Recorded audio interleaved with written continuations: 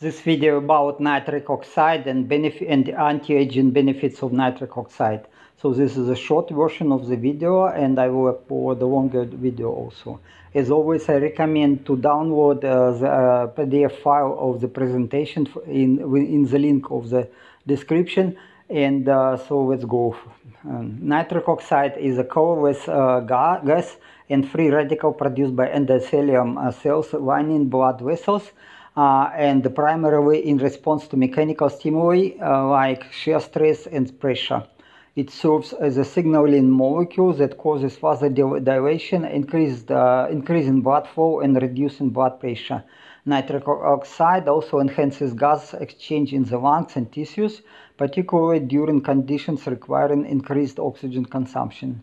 The endothelium responsible for nitric oxide production is considered a significant endocrine organ, generating up to 90% of total body weight nitric oxide. And nitric oxide synthesized from amino acid L-arginine by the enzyme nitric oxide synthase. So we have this endothelium layer, which is very thin, but it's very important, and the total it is very massive. Aging is associated with decreased nitric oxide production, which can lead to stiffening of blood vessels, reduced capillary blood flow, increased blood pressure, and chronic hypoxia and impaired thermoregulations, potentially contributing to the cardiovascular diseases in the elderly. Interventions that stimulate nitric oxide production and improve cardiovascular health include cold exposure, caloric restriction, and exercise. Low carbohydrates diets such as ketogenic diets may also enhance production of nitric oxide by reducing blood glucose levels, potentially mimicking the effects of calorie restriction and promoting longevity. So we have here that cells can produce energy in anaerobic glycolysis, so in shortage of oxygen, but it also damages mitochondria, as mitochondria producing more reactive oxygen species. And cancer cells and other malignant cells produce energy mostly by aerobic glycolysis. It means even in presence of oxygen, they use this not efficient way to produce energy. So cold exposure is good for the health and nitric oxide production. Also, physical activity in old age, it is very useful, and especially if you diving. This is a Japanese ama woman, and she is diving up to 30 meters deep in age of about 80 years old. So it's a good example of how physical activity and also the change in this hyperventilation and hypoxia can improve our health. Okay, mice lacking this enzyme and thus unable to produce nitric oxide exhibit impaired thermogenesis and brown deposit tissue function in response to cold exposure. Calorie restriction, dietary intervention extending rodent lifespan is linked to increased production of nitric oxide, modulated by protein sirtuin-1 and the production of another signaling molecule called cGMP. This stimulates mitochondrial biogenesis, oxygen consumption, improving oxygen consumption and thermogenesis in mice. The study, I will give a reference in another video. The study suggests that nitric oxide plays a crucial role in the beneficial effects of caloric restriction on longevity in rodents, also I believe in humans. Additionally, low blood glucose level, as seen in ketogenic diets, can increase nitric oxide production. It is actually mimicking the calorie restriction. So if we are getting energy from fat, not from glucose, then we are mimicking ketogenic diet. We are mimicking a calorie restriction, and we have increased production of nitric oxide. Oxidative stress theory of aging suggests that the accumulation of reactive oxygen species in cells damages biomolecules and leads to cellular dysfunction and senescence. Reactive oxygen species inactivate this enzyme And then the production of nitric oxide is dropping. So this reactive oxygen species, they inhibit production of nitric oxide. While antioxidant supplementation has yielded mixed results, some antioxidants can enhance nitric oxide production, possibly improving vascular health in the elderly. Reactive oxygen species, nitric oxide, influence mitochondrial quality and quantity, regulating mitochondrial turnover through fission and fusion, and with aging increased reactive oxygen species concentration, oxidized lipids, and the accumulation of lipofuscin, also called H spots, and polyunsaturated fatty acids impair mitochondrial degradation and biogenesis. So in elderly people have these dark spots, which are H spots, which are actual accumulation of lipofuscin in cells of the skin. So it is indication of this high reactive oxygen species production.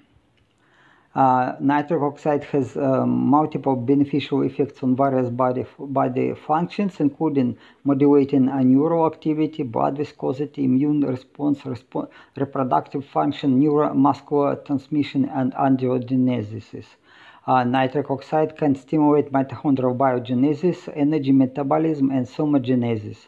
It also lowers blood pressure by causing blood vessel dilation, and one source of nitric oxide is sunlight exposure. Sunlight exposure can improve overall health and prolong life independently of vitamin D production, with benefits overwhelming the risk of skin cancer.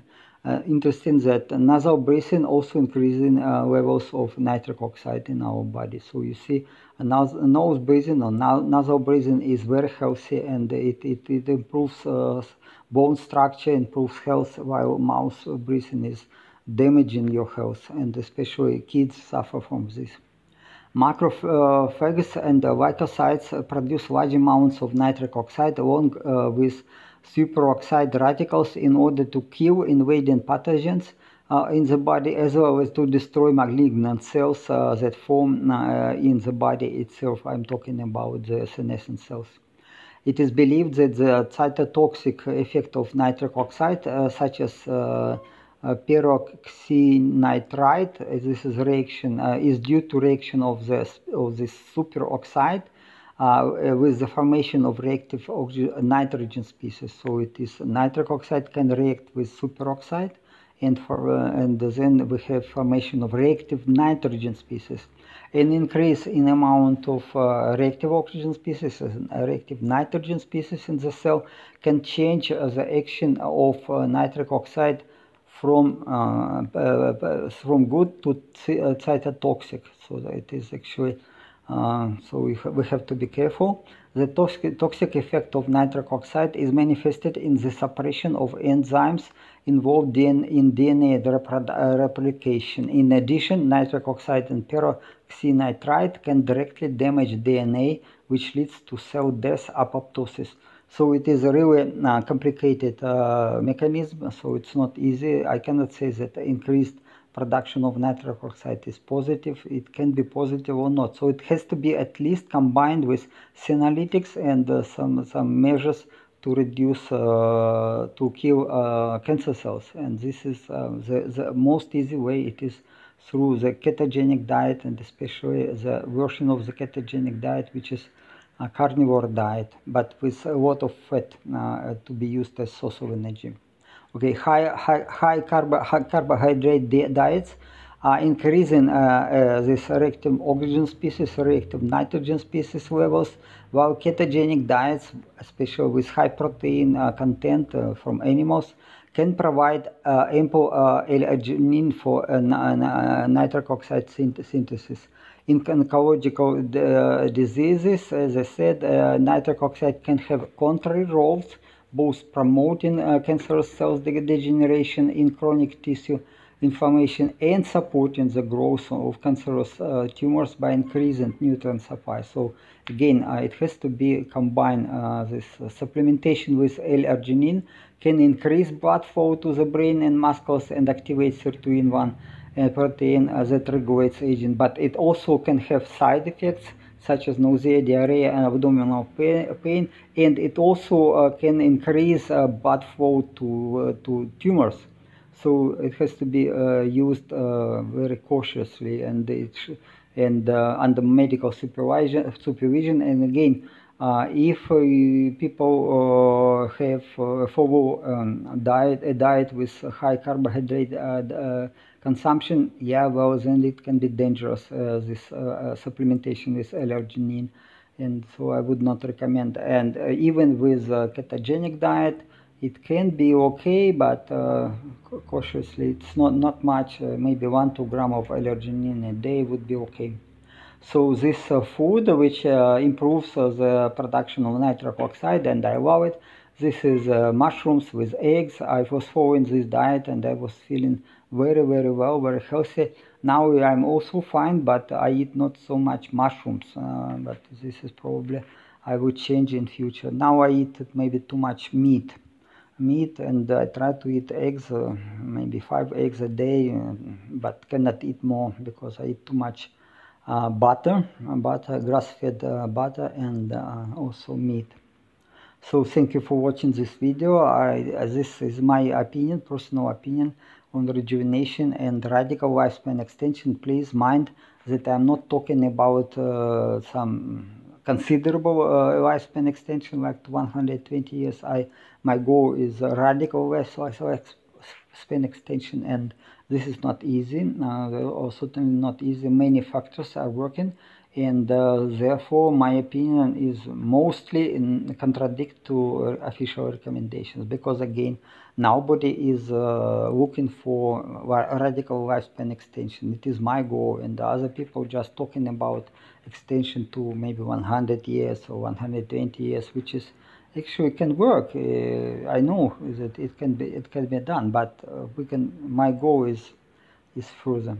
Okay, I hope you enjoyed this video and learned something new, and I will upload another video with more references to the sources, so you can learn more if you want to participate in the research.